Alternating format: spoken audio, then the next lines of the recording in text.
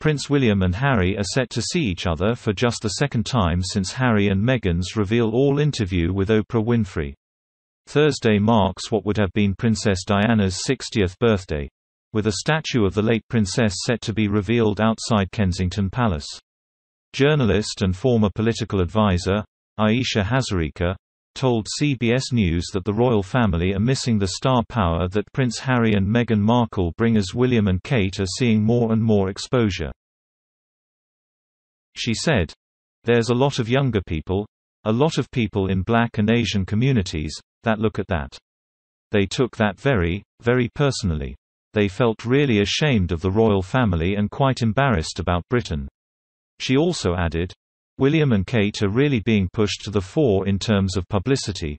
Particularly Kate Middleton. I think what the PR machine behind the royal family is trying to do is turn William and Kate into the new Meghan and Harry.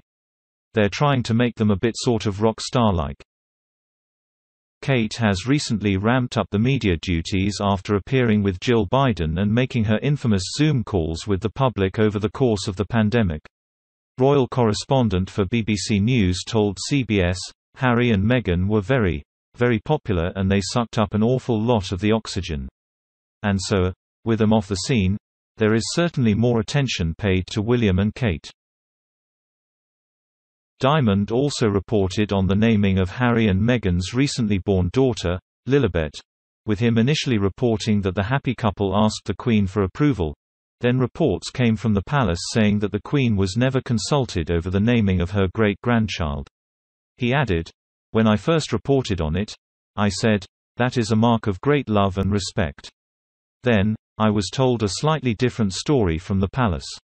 It has not made people feel any better, I think, on either side of the Atlantic." There is now a debate surrounding the future of the monarchy, as a recent YouGov poll shows that 40% of people aged 18 to 24 now say they would prefer an elected head of state. Diamond said, "I don't think there's any doubt that there is debate in the palace about the future of the monarchy." He added, "I don't know if they're worried. They know they have no God-given right to survive. They know that they are here with the forbearance and with the support of the British people. I don't think they're terrified, but yeah, without a doubt they think about it."